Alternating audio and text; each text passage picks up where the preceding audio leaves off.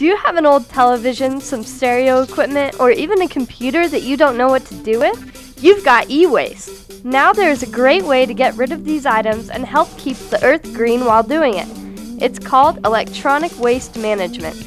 We're here collecting e-waste, actually electronic waste management, and anything that you want to get rid of that's electronic. So it could be TVs, monitors, computers, even old fax machines, copy machines. We even accept metal scrap and such too, old extension cords.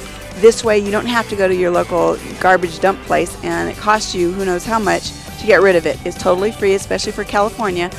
For Nevada, the CRTs, which are the monitors and TVs, those will be charged at 39 cents a pound, but that's it. So anything else you bring though is totally free again. In California, you need to bring residency. Take your old, unusable items to an e-waste event and they'll even unload your car for you. If people are not feeling like they have to make a choice between filling up their gas tank or dumping something appropriately and paying to dispose of it, they get to get rid of it free here. So now you're not going to see the TVs dumped on the side of the road or out in the lake or somewhere else where they're just, not thinking about where to put it, just get rid of it. I mean, I couldn't really afford to take them to the dump right now. I think it's $25 a TV or something, so good opportunity to clean up the garage.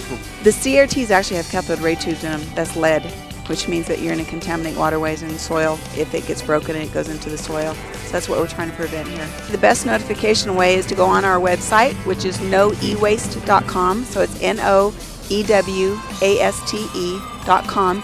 And there we have an electronic notification. So if you're interested in a particular area, we'll, number one, have it posted 2 weeks before, or if you let us know your email, we'll send you an email letting you know location and all just 2 weeks before that event. Do your part to help save the earth and dispose your e-waste properly. For RSN, I'm Brandy Ledbetter.